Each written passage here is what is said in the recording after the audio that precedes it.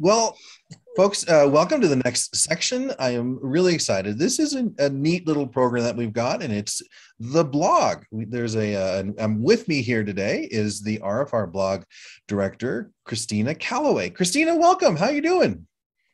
Good. I'm doing good. How about you? I'm doing good. I'm really excited to be here with you. So, tell us a little about who you are and kind of how you found recovering from religion. So I was raised evangelical Christian, random non-denominational church in the South. My dad was the minister of music. My mom was the pianist. I was the oldest daughter on stage every Sunday. And then it's interesting because with what I do for the blog now, I see a lot of everyone's deconversion stories, and it's interesting how much similarities there are between all of them. It's so for me, it was just, as I was, coming of age, there was just this moment where stuff stopped making sense. And, the person I wanted to be, that I thought, there was a template in the Bible that I could follow for being the kind of, good benefit to the world type of person. And it's like some people were able to do that, but other people were able to look at the Bible and use it to justify doing evil or harming other people. And so, yeah, just this whole entire, and then it took me years to work through all of it. And I thought I had worked through all of it. And I would try to find help along the way, but all I would find was Christians trying to get me to come back. Right. And then, so that was in my 20s that first happened. And I literally did not find RfR until I was 38. I was just, it's all research random things on the internet rabbit holes. And somewhere at the end of an internet rabbit hole, I was listening to an episode of The Thinking Atheist. And you guys were advertised on there, and it was like, this exists. Sign me up. So I go to the website, and there is there's a list of things, and it's helpline agent, and I wasn't, but then there were two creative things on the list. One of them was the social media manager, and the other one was blog writer and editor. And it was so what I do for my day job right now, I make costumes and sell them on the internet. Oh, that's so there's a lot. Yeah. That's really cool. But there's a lot of social media for that. I'm just constantly making pictures, and I'm doing social media all day, every day normally. And creative writing is something that I wanted to do more of, but hadn't. So, and it's and I have a lot of stories. I could probably write those. I could probably do that. So it was just the thing, the creative thing that I could do that would actually be helping the world. So I was sign me up. That's really cool. What a great story. And the beginning part you talked about mirrors so much my own deconversion, as well as what I hear in the support groups quite a bit too. It's hard to say. I mean, it's weird to say that the coming out stories are so different from one another, but also very, very similar. But when you hear enough of them, you can see the common thread. But the pain is real, the struggle and the trauma is real for each individual, and doesn't diminish that one bit at all. Yeah. So what is your position here with the blog? I manage the blog. I started out as a writer, and the managing it is something that I took over relatively recently, a couple months ago. I'm the person who is managing the people who are managing the blog in a way, but I'm also managing the blog. So my role is not 100% set, because whenever I took it over from Joe, I did some stuff a little bit differently, because I knew that I needed to arrange it in a way that it wouldn't be so much work on one person. It needed to be more delegation. So it's what I do for the blog is still a little bit of a work in progress. That's why I'm having a hard time with questions. No worries at all. So we're saying blog, and tell us about this blog. What is it for? What problem does this blog solve? All right, so it's called Excommunications, and the tagline, stories from ex-believers, doubters, and those recovering from religion. So it's like basically a little spot on the internet where if you're someone who has left religion and you're just looking to read things, stories from other people who have gone through the same thing. So some of them are actual deconversion stories that people post, and a lot of it is just, there's a lot that's different to going about your day-to-day life, just like raising kids in a secular way. A million topics, celebrating the holidays, that when you're living a secular life, dealing with grief, everything, a lot of the advice for life that exists out there is specifically designed for people who are religious. And so this is kind of and some of it is just like sharing stories and whatnot that wind up being of interest to these people, people like us. and yeah, so, and then, there's also this aspect where as you're writing your story, you wind up working through more of the things that happened to you in the past. It's just like, that was what I discovered whenever I joined. It was like, wow, I'm still not done deconverting, apparently. So there's a cathartic facet to this blog too. Now, very much, and I thought it was just a collection of people's stories of coming out and their struggles, but I had no idea there was also some great articles on many of the resources that can be found and many of the topics that come up in the support groups or in the helpline. Like there's articles about that on there too. That's incredible. That's really, really cool. Yes. Yeah, there's a lot of people like go through stuff, like there's articles that kind of lean a little bit more towards psychology and like the effects of religion on society. And so there's kind of a lot of topics that we pull into one place, just anything that might be of interest to the ex-religious for the most part. You're talking about like a really broad umbrella or set of topics that the blog has on it. What kind of things wouldn't we find on the blog? Like what is just not appropriate at all for yes. That? So we don't do any articles that are like specifically bashing religion.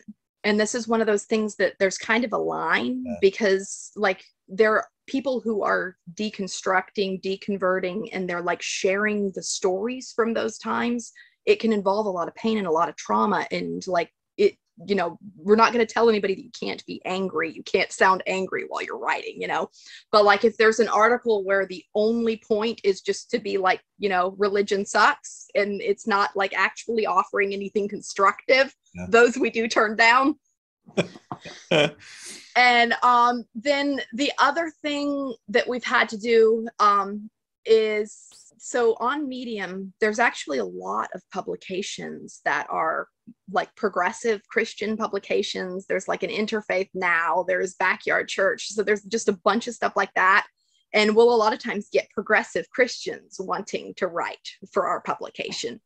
And when that happens, it'll sound so similar to one of the articles that we write, but then the conclusion is, yes, these people did not translate the Bible correctly, and that is why this happened. Oh, got it. So those are some that we wind up needing to turn down, just because they have other places where they can publish, and we're the only one. We're the only ex-religious publication on Medium. Wow. So Medium is like a .com website? Yes. Medium is basically a cross between a blogging platform and social media. So we've hosted the blog there because there's already basically a bunch of writers on there, and they find us organically because of the way how Medium works. And we have a goal to eventually also post these articles to our website, but for now, until I believe that's RfR 3.0 is going to be the new website. So for now, we're staying within Medium because we've got constant exposure, constant new writers coming in and finding us through it. And it's just really easy to use. It's got, the editor is built in, the spell checker is built in, you know, everything Neat. that you need to run an online publication is just there. Yeah, so it sounds like the platform is separate from the RfR website itself, and Yes. that feels very similar to support groups where we use Meetup to Oh, okay. Yes. have all of the support group meetings there and the various geographical areas, and Yes. and I think the plan is with RfR 3.0 to bring the support groups together in one place as well. So that's cool. All right, I got it. So is it just, it sounds like there's a couple of volunteers, yourself, and you're kind of managing the volunteers, and I would imagine you guys are editing and gatekeeping. Yes. Yep. Right now, I'm managing the blog, and we have a couple of editors in addition to me. I'm also taking over editing duties, and we do like a rolling week schedule where one person will just, so our authors, some of them are people who are RfR volunteers. Some of them will actually write articles for us. Some of them are people who have found us through Medium. And so basically what the editor does is, you know, reads over the articles that come into the publication and then publishes them. So it sounds like more than just the editors or even RfR volunteers can write articles. Who can submit articles to anyone who has an account on Medium? Another way, so there's actually two ways to submit an article to us. If you have an account on Medium and are already a writer on there, or even if you want to start writing and do multiple articles, it's good to join Medium for this purpose, because then you've got it set up to where you can send it to us. The other way is you can actually just directly contact the RfR blog email. It's blog@recoveringfromreligion.org. And if you send me an article there, I can publish it to our blog from the RfR account on Medium. So that's another way that we publish articles on there. That's fantastic. Does RfR make any money off of, like, I imagine there's ads and stuff on these things too? Yes. So the way Medium works is the proceeds from an article goes to the person who wrote the article. So any article that is published from the RfR account will earn a little bit of money for RfR. And Medium is a platform where you can write on there for free. But if you want to read articles, and RfR has a read for free page, so where any of our clients can, because we didn't want it to be stuck behind a paywall. But like the rest of Medium doesn't have read for free pages. So if you like get to where you really enjoy reading other people's articles on there, then it's like a $5 a month subscription too. And then the $5 a month subscription is what pays the writers that you're reading. Okay. So it sounds like this is a little bit of revenue for Recovering from Religion itself too. Yes. Yep. Yes. A little bit, and growing every month. So if I were to go and read an article on RfR, those ads that pop up and show me stuff about Peloton or exercise equipment or whatever, it's actually not ads. It's actually a subscription service. There are no ads on Medium. My mistake. Oh, thanks for clearing that up. Yep. So off of the top of your head, or unless you have it pulled up or something, what are some of the more popular articles or even topics that that people come to and consistently look at? So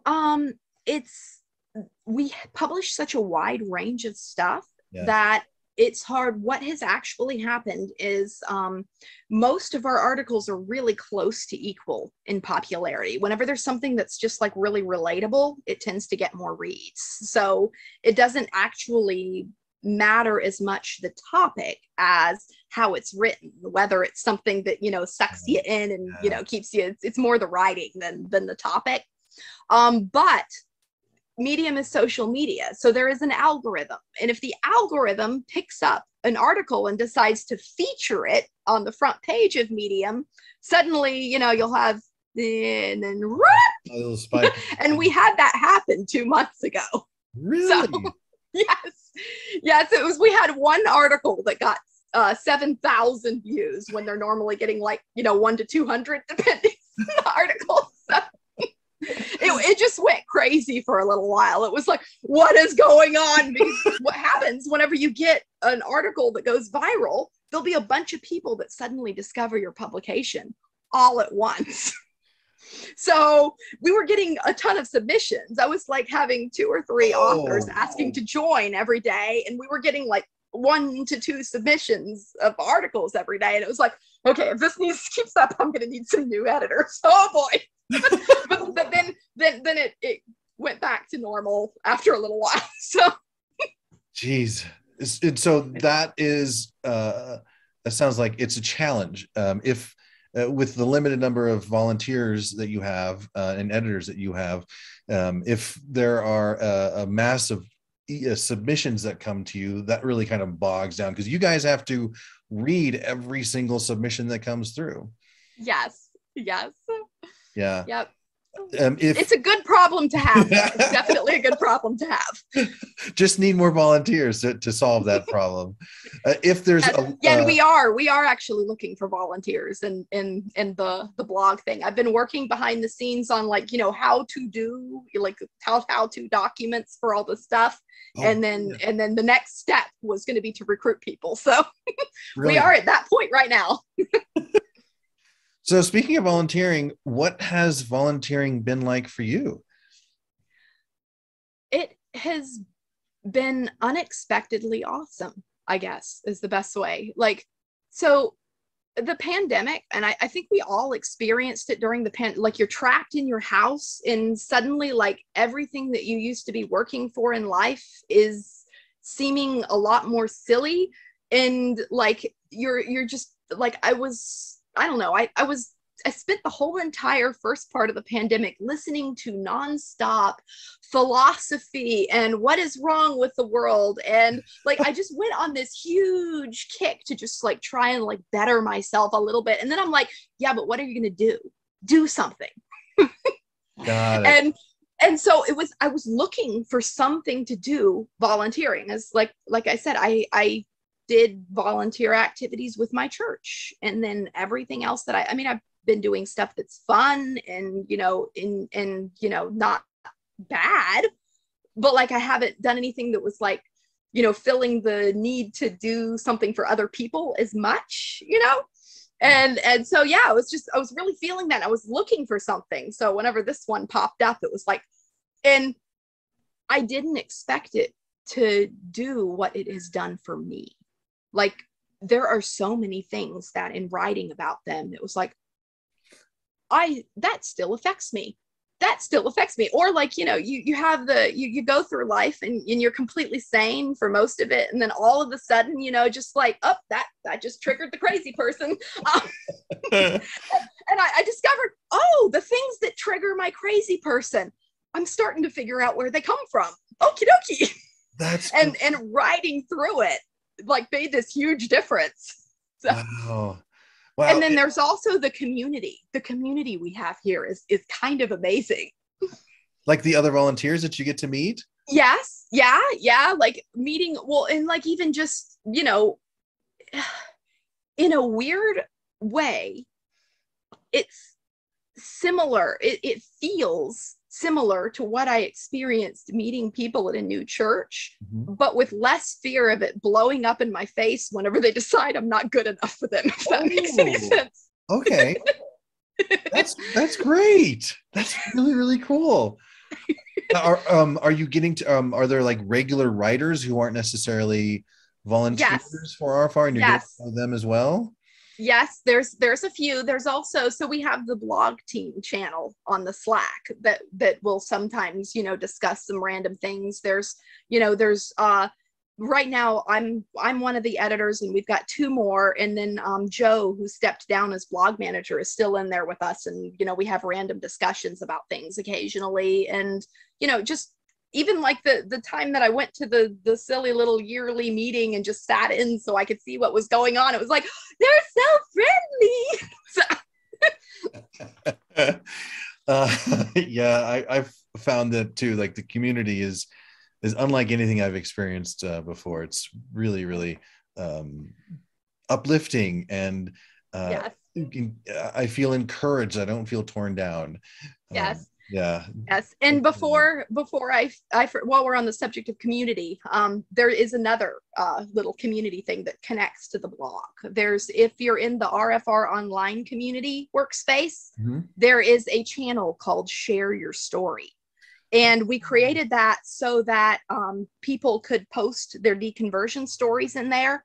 And then if they want, so like I won't take anything from there unless somebody wants to share it publicly, but if they want to share it publicly, we can actually work it into an article for the blog. So there's that also that we're like talking over some of our deconversion stories in the Slack channel. So if I am afraid of being if I have to be anonymous, like I'm still stuck in my religious community, but I'm having doubts, or I'm beginning to transition out of religion, is there a way that I could, and I'm not part of the RfR online community, is there a way I can anonymously submit articles to the blog to kind of work through my stuff? Yes. Yep, that's the blog at recoveringfromreligion.org email address. I receive articles like that all the time, actually. And then they just let me know, it's like if it's a pseudonym or just say anonymous, any of those work. So it sounds like you've got a lot of Samuel Clemens writing for you as Mark Twain's. Oh, yes. Oh. Kristina, thank you so much for taking the time to sit down with me and kind of explain to me more about the blog. I learned a lot, and I can really see the value of what this blog can bring, not only through sharing the stories, like on the very surface, it seems like sharing the stories is really helpful, but the way you described it too, also writing the stories has been very healing for you as well. Very. Yeah. Very. Yep. Well, again, thank you so much for taking the time to sit down with me. Thank you.